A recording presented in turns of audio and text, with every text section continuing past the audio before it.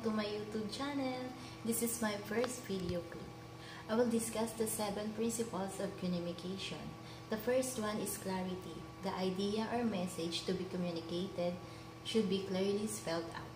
The second is attention. In order to make communication effective, the receiver's attention should be drawn towards message. The third is feedback.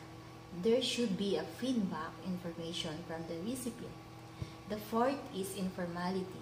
Informal communication may prove effective in such situations. The fifth is timeliness.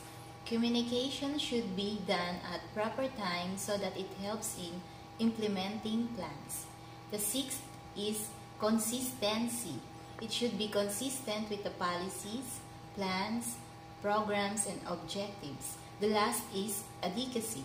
Communication should be adequate and complete in all respects. That's all.